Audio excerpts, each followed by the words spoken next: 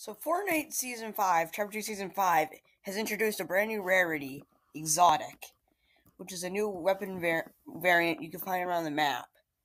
It can usually be obtained by bosses, but today we are going to be doing another tier list, and this tier list is for all the exotic weapons.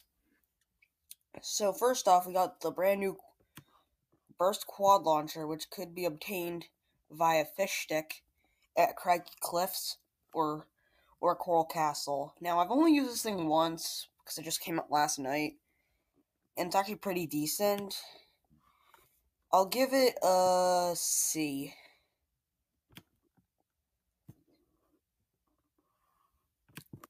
Next up, we got Predator's Cloak from Stealthy Stronghold. This can be obtained by Predator, and I've only used this thing like once because it's really hard to get.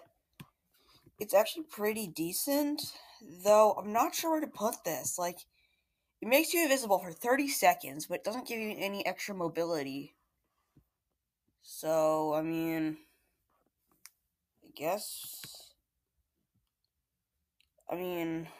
I'll give it a D, because honestly, it's not really that good. The Hop Rock Dualies, which are from Coal, they can spawn near Maeve's Totem or at Retail Row, and they're actually really good. I'm gonna put them at B, because if you shoot them, you can neglect fall damage. The only real downside is it does consume a lot of ammo, but, you know, they're dual pistols. They kind of have to. Okay, Blaze. So Blaze is Dragon Breath's Sniper. So Dragon Breath Sniper could be found at Timber Tent or Pristine Point, which is the little neighborhood next to what was it? Steamy Stacks.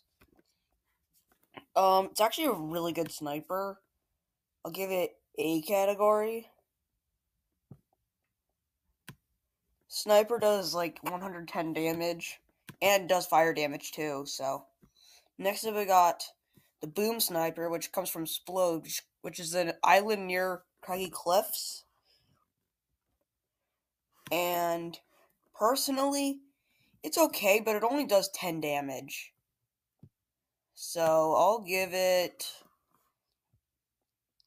a D, I'll be honest. I act like I like it, but honestly, it's not that good.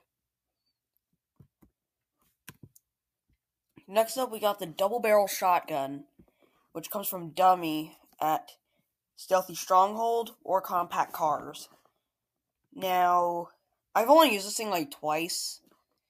The damage is kind of bad. Like, the range is just horrible. The range on this thing's worse than any other shotgun in the game. Like, I'd honestly pick up a blue tack over the double barrel shotgun if I'm being honest. But I will put this in C.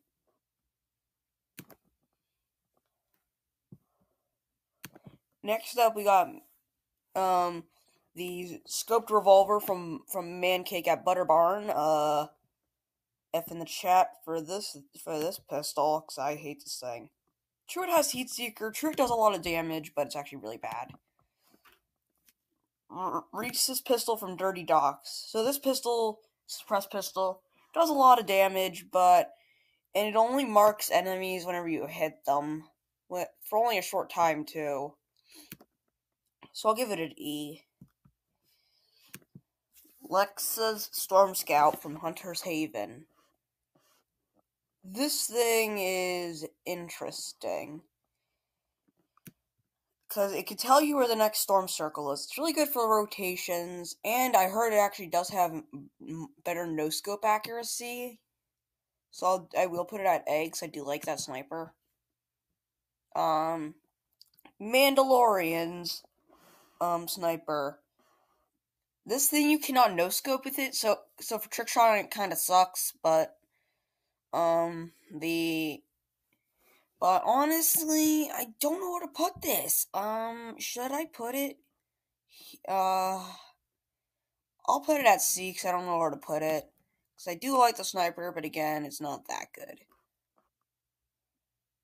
But it does also give some rotation, so I guess if you just keep on doing like the jabbing, that thing, you can just keep on going.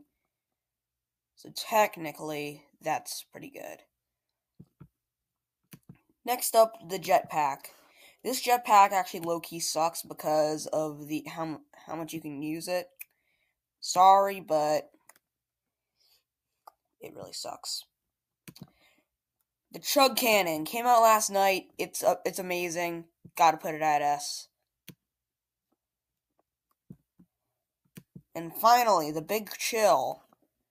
I'm not really a huge fan. I'll put it at D. And I'm pretty sure it's actually removed by this point. But, yeah, that's me ranking all the, weapons, exotics. And hopefully you all enjoyed.